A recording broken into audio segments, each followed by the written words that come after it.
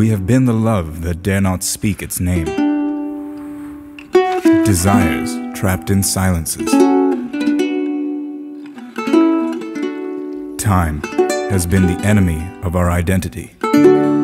Our very existence, the subject of your ambivalence. We have been invisible to you. Forever. But not anymore. Today, the doors of the closet have let themselves free. Today, we are finally out.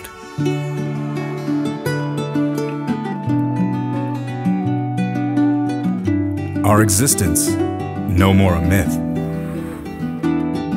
Our feelings, no more a shame. We, no more the other.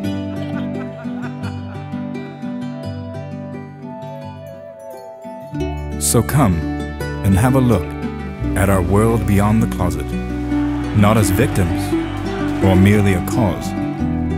And you will surely find some old familiar faces of friends, brothers, sisters you dearly loved.